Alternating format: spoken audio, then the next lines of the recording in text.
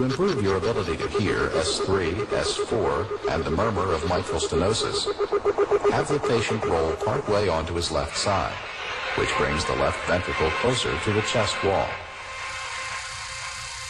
Then recheck the position of the apical impulse and place the bell lightly on it. If the patient had an audible S3, it would sound like this.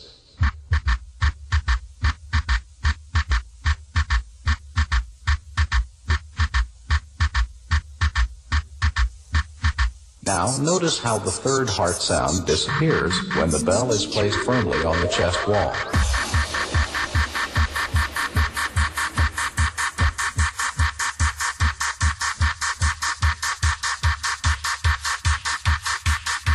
Listen again with light pressure.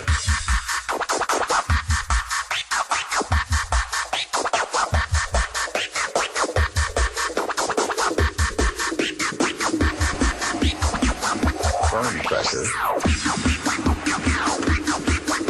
Pause periodically to allow the patient to breathe. Listen for the high-pitched diastolic murmur. If the patient had this murmur, it would sound like this.